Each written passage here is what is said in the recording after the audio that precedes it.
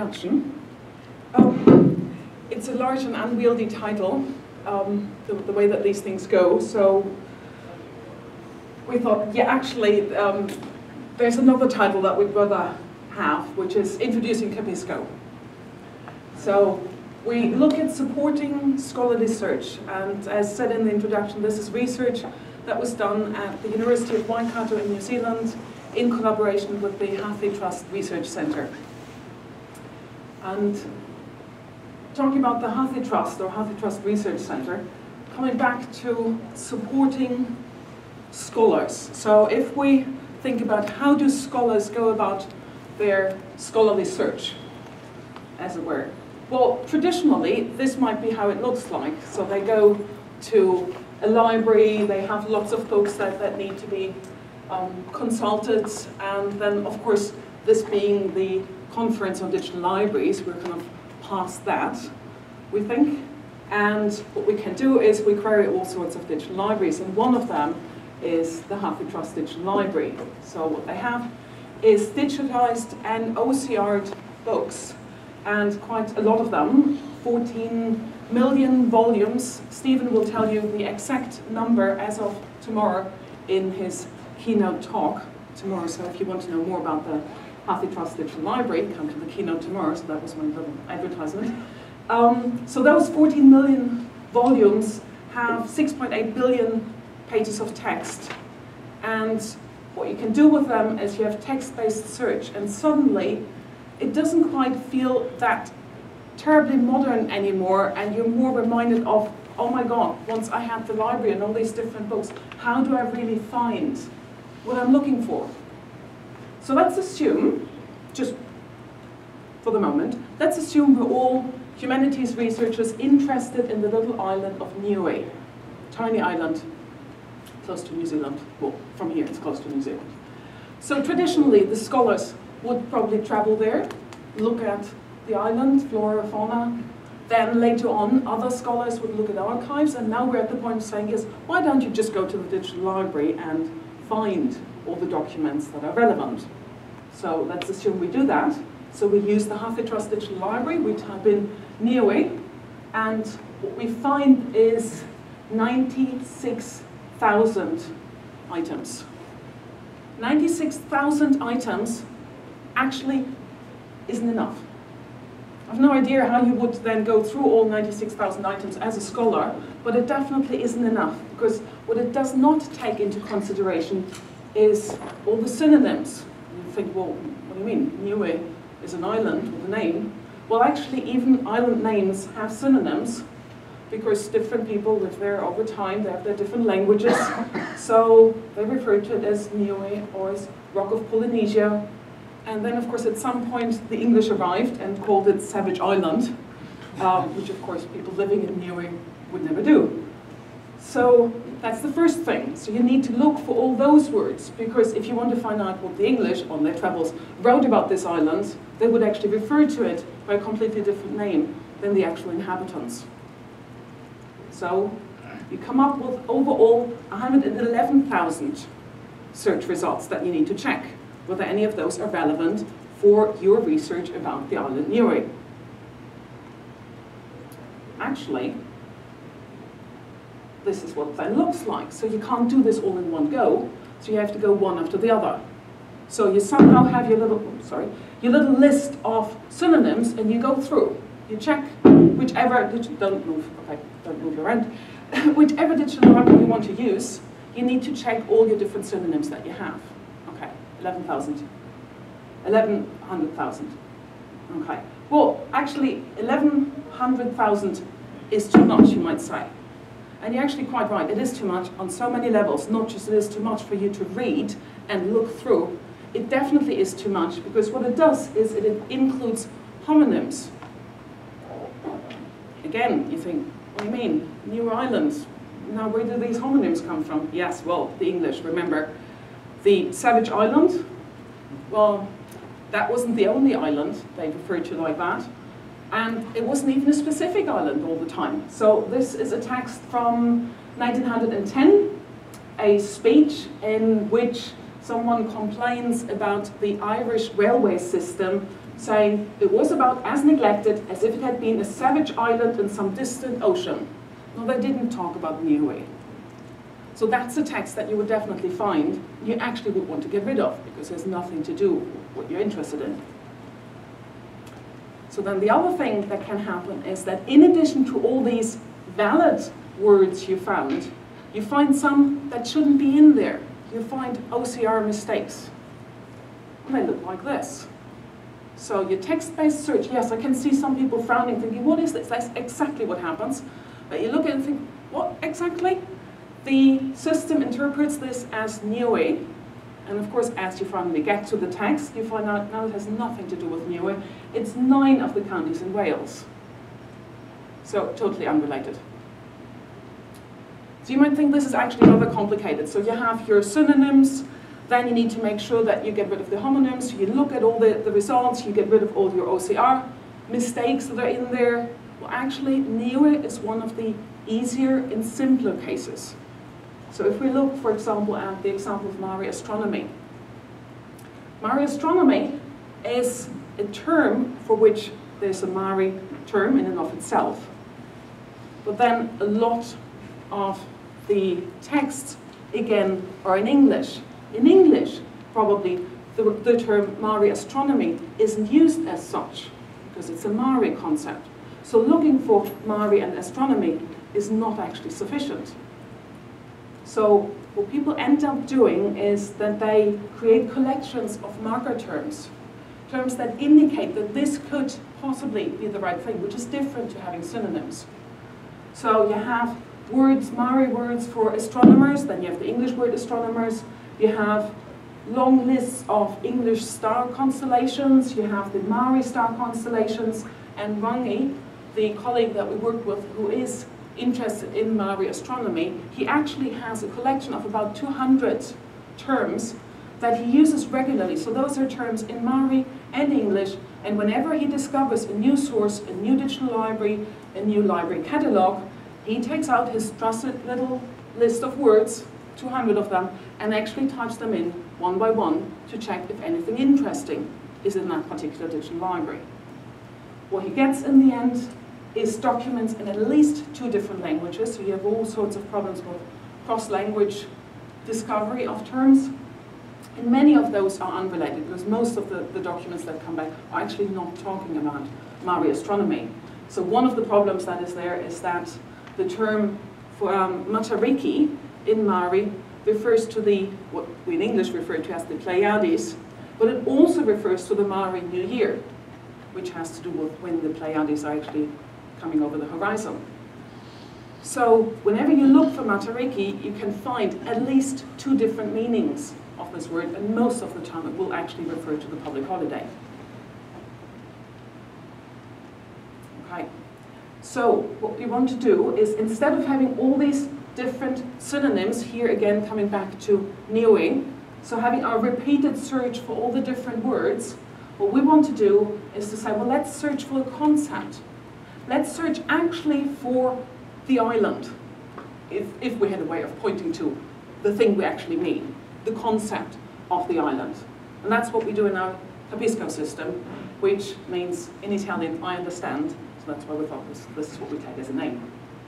So in addition, instead of having the manual removal of all those false positives, we help by actually referring to the actual thing. By referring to the island Niue, you might get rid of all those homonyms that you actually didn't mean to include.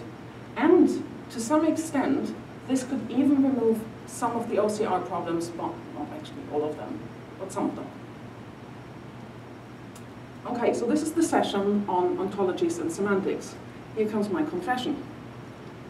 There's no ontology and there's no semantic search. It still belongs here. I'm not saying it's the wrong place. But as such, we're not using an ontology, and we're not actually using the classic semantic search strategies, like sparkle queries, for example. So let's just look at what it means, semantic search, or even text-based search, just so that we can talk about what is different and how we approach it. So in the traditional keyword-based search, so what you have, right-hand side, you would have the source text, which are basically words all together. You put them in an index, you create the index, you know all about that part. And then you have the literal, the keywords that are coming in, and then you look at those keywords in your index. So that's normal lexicographic search.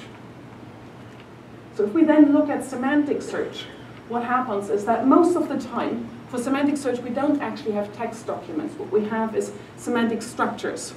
We have the combination of literals and concepts together that refer to an ontology.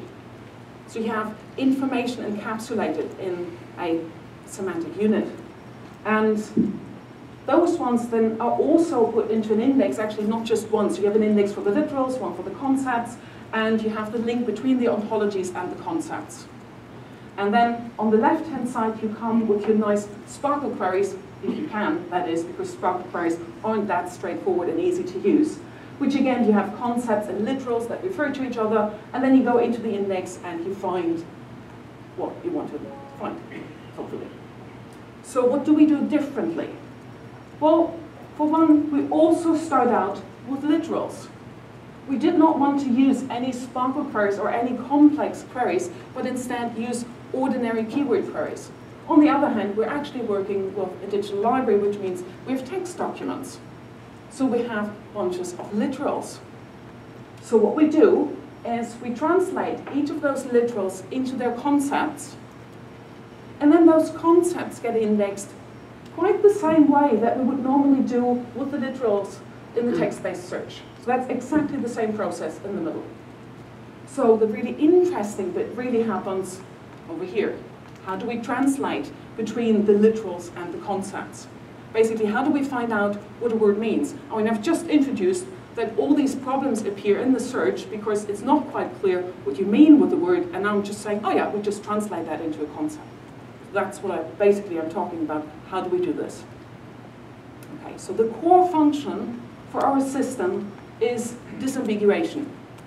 Disambiguation is basically the translation I just talked about. Disambiguation means to establish a single semantic or grammatical interpretation for, in our case, for the words in the documents and for the words in the query.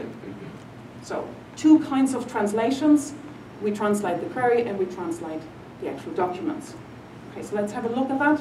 Let's first start with the query. So what is a query in this case? This might be a single word or 2 or 3 words, but not more than that. So they're actually really hard to disambiguate. You have a single word. Well, how do you want to say what it means? This is just the word. But on the other hand, we thought, well, instead of doing some nifty automatic thing saying, oh, but you searched before for this, perhaps that's in the same context. Perhaps, you know, so you need to create some kind of context, history, something. We thought, well, this is an interactive system where the user is actually literally sitting down. The moment the query comes in, there they are, they've just hit enter, said, this is my query. Why don't we just turn around and ask them? Wouldn't that be the simplest thing to do? What did you mean? Which is basically what we do. So this is the search interface. So we have semantic search, at least this in the middle, with the one query search bar. Looks very much like Google one bar. And you type in your query. So in this case, it's a query that uses a bit more than Niue. So you have Niue, Samoa, James Cook. And then you say, yeah, okay, that's my query, off we go. And we come back, and for the first term, Niue, we say, what sense of Niue did you mean? And we offer a list of possibilities. And the user then picks their option of what they meant out of the list of possibilities. So they look at the list and they say, oh, actually, I meant this one. So they click this one. Good. Okay, so we say, yeah, good. We got that. We translated this. Of course, I can't show anything. It doesn't look any different. The word Niue and the concept Niue, the moment I show it, we only have words. So of course it looks just the same. So in this case, it looks orange, but you know, just to indicate that this has actually changed from a word. And then we go ahead and say, okay, my next term is Samoa, and we ask again, what sense of Samoa did you mean? So you see, you get the idea of what we're doing. The interesting question, of course, is now, okay, how did we get these explanations, the semantic definitions? So we gathered those from a knowledge base that we created, and basically, I'm saying, hold off just a moment. I'm going to talk about this, just not yet.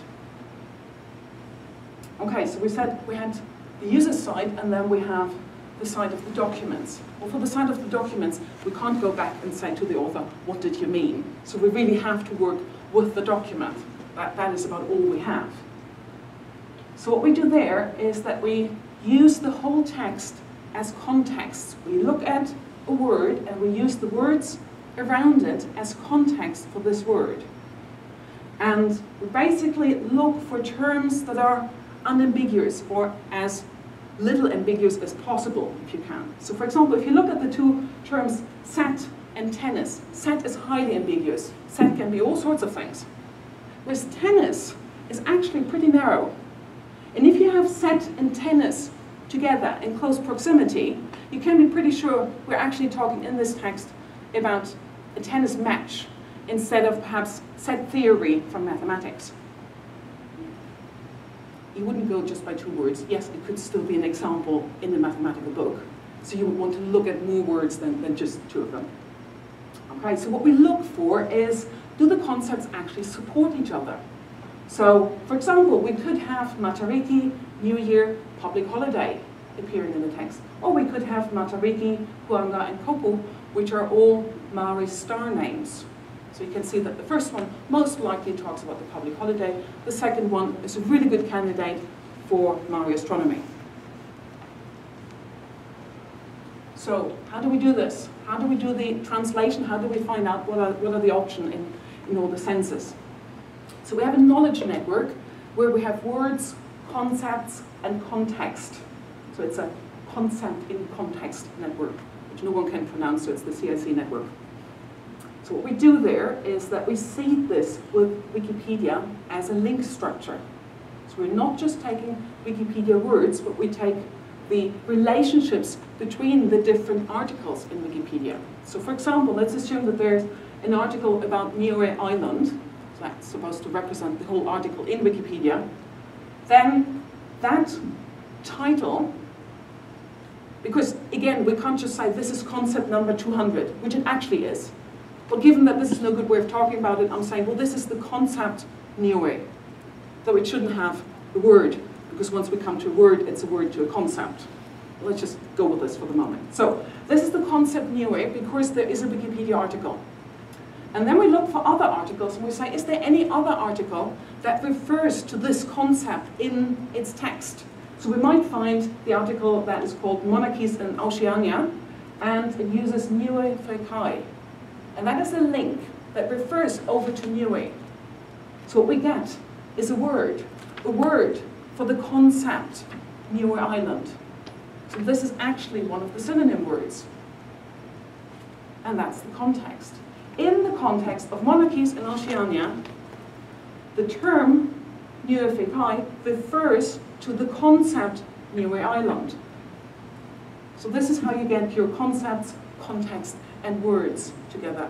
The more words you have, the more synonyms you have for the same concept. So we then store them as triples in a word context concept relationship. So this is an example. This is not exactly how it looks like, so it's a simplified one, but just to have a look at it. So if we just look at this part here. So we said the word Matariki. So again, I have the same problem of saying what's a concept, what's a word, because all we have is words. So the blue ones with the quotation marks are the actual words, whereas the green ones are the concepts, which should be numbers, but then this is really boring to look at, so I'm using words as well. So the term Matariki has, in some context, the meaning of Maori New Year. And it has that meaning in the context, for example, of holidays. The same term refers to the Matariki star cluster in the context of Maori astronomy. Hugely simplified, but you can see the idea of how this works. Right. So overall, we have 4 million concepts and about 100 million triples in the network. So for the system, how does that now actually work? So we come along with our seed concepts taken out of Wikipedia. We create the knowledge base, and then we go, in this case, to the Healthy Trust corpus, but it would work for any other digital library, and we do semantic document analysis. This is our disambiguation, going through, analyzing each of the terms that appears and finding out what the concepts are. Then we create the concept index, which looks very much like an ordinary word index, just that it's not words, it's concepts we're referring to. Then on the other hand, we have the scholar, who has a semantic search interface, again, a keyword-based interface where we then ask back, what did you actually mean? And they can create work sets, so they can store their search results. They can search through their search results, order them by different semantics, explore these work sets, and we have some expert scholar tools that allows us to go back and use the concepts that we've found out, and then a curator could come and actually export these concepts and put them back into the original digital library, saying, well, it's not just semantic-enhanced search that we can do, but because now we have identified all these synonyms, we could now enrich each of the texts by putting all the synonyms in the metadata and say, well, this might now make it easier, even if you just have text-based search. So, nice example, as I find, is as we did this work and we tried it out, we discovered things, because there's so much information in the knowledge base that it's not that we actually, we didn't put it in manually, so there's stuff in there that we didn't expect. So one of the things that happened is that if you look for puck, well, the thing that we thought of is, oh yeah, let's have the distinction between puck in mythology, like Shakespeare, Puck, Midsummer Night's Dream, and ice hockey puck. Oh, that's nice, we can do that. And then suddenly we got a result back, and we thought, why is that related? Why are we getting this? So what it does, it kind of discovers, well, it knew already, we didn't, it discovers Robin Goodfellow. We got back the poem in which we have Robin Goodfellow in Nimble Toes. And then we actually needed to go to Robin Goodfellow and find out, yeah, lots of references to the Robin Goodfellow. Actually, it turns out, Puck's original, normal, ordinary human name is Robin Goodfellow. And Shakespeare's using that, and we just didn't know. So the system allows you to really discover new concepts, new names, new synonyms, and find those as well, because you're actually not looking for the word, but for the concept.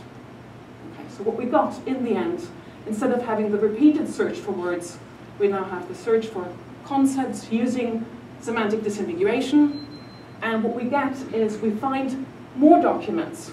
Oh joy, more documents. So what we find here in our two examples, we went in both cases, we went in with Niue. In one, we find the result line Niue, in the other one, we find Savage Island, and it actually really refers to Niue. And we have less documents, well, we have less wrong results. So we get increased precision because we get rid of the Irish Railway. That no longer appears. And in addition to all of this, we can actually export the semantics, which we may then interpret as semantics or just as words, because we have all these synonyms now, and that might then enrich the ordinary text-based search. So if you're interested in looking at the system, it's not live online at the moment, but what we have is a video where you can actually step through and see how each of the parts function. Thank you very much, and I'm now open for questions.